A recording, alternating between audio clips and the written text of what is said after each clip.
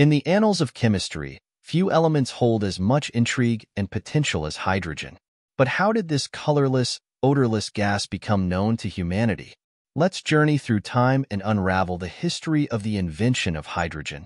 Our story begins in ancient Greece, where alchemists tinkered with substances, unknowingly setting the stage for future discoveries. They observed the formation of a mysterious gas when certain metals were treated with acids. Fast forward to the 17th century, where the pioneering work of Robert Boyle laid the groundwork.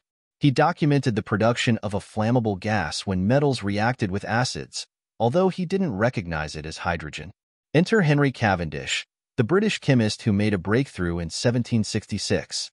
He successfully isolated this elusive gas, calling it inflammable air, and conducted meticulous experiments to understand its properties. The French chemist Antoine Lavoisier further advanced our understanding in the late 18th century. He named the gas hydrogen and elucidated its role in forming water, laying the foundation for modern chemistry.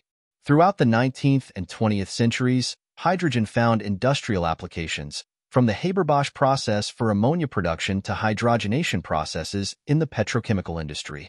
Today, hydrogen is poised to revolutionize the energy landscape. As the world seeks cleaner alternatives, hydrogen fuel cells offer a promising solution for transportation and stationary power generation. From ancient alchemy to cutting-edge technology, the invention of hydrogen has been a journey of discovery and innovation, with the potential to shape our future in profound ways.